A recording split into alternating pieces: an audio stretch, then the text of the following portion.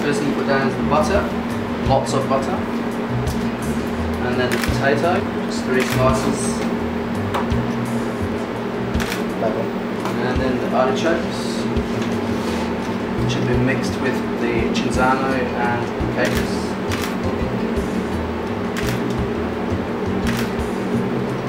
Then more butter.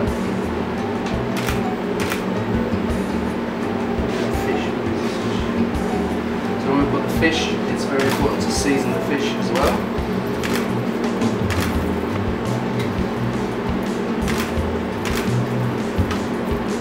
Then we fold the fish with more butter.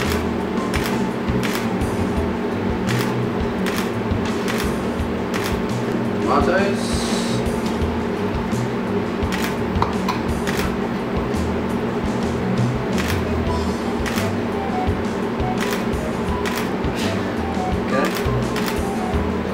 Lemon is the last.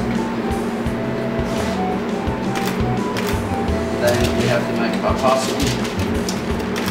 And the juice that came out of here, that's very important as well. So that's where the cinzano is. The artichokes have been marinated in the cinzano. Then when we come to fold, in both sides of it. It's going to be nice and tight. All the ingredients cooked together inside. I'm not very good at wrapping them. There we go. The reason we have so much of the extra paper there is that tucks underneath. And what that does is when it's cooking on the pan, you've got extra paper to protect it from underneath so that you don't burn what's inside just through the one thin layer.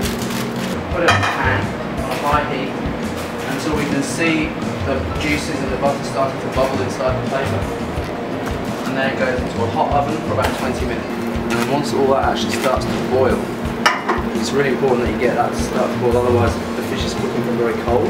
So the centre of the fish is going to still be very cold, while the outside gets hot, sort of overcooked. But if you get it really hot in the paper first before you put it in the oven, then it'll cook really gently. And we take it out before it's actually cooked and just let it sit, and then it finishes cooking in its own steam inside the bag.